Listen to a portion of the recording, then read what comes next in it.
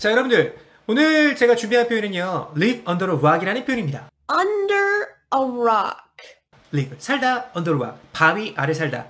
일단 여러분들 그림을 먼저 보도록 하겠습니다. 사진을 보면요, 지금 여기 rock이 있죠. 이렇게 집이 있네요.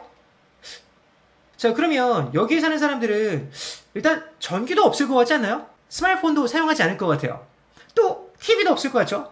자, 그러면 스마트폰도 없고 TV도 없고 전기도 안 들어오고 하면, 아니, 세상 물정 돌아가는 거 알 수 있나요? 그럴 수 없겠죠? 어떤 친구가 BTS도 모른대요. 뭐라고? Are you living under a rock? You've been living under a rock? You've been living under a rock? Come on. I mean, are you living under a rock? You don't even know where South Korea is located?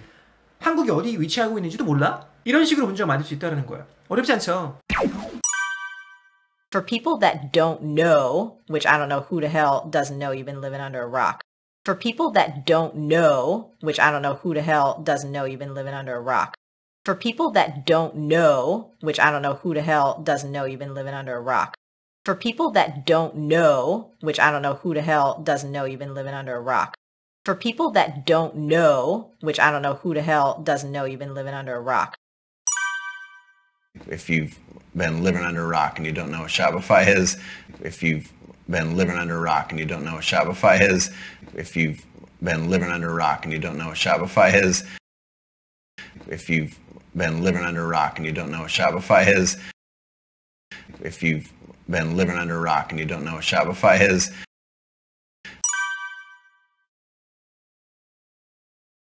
Where have you been? You've been living under a rock? What does that mean, living under a rock? Well, it's just a saying that means you've been isolated or uninformed, right? You don't know what's going on in the world. How'd you not hear about that problem? What have you been living under a rock? You didn't know that happened? Come on. You got to know more than that. What have you been living under a rock? You're uninformed. You're unaware of something that should be obvious.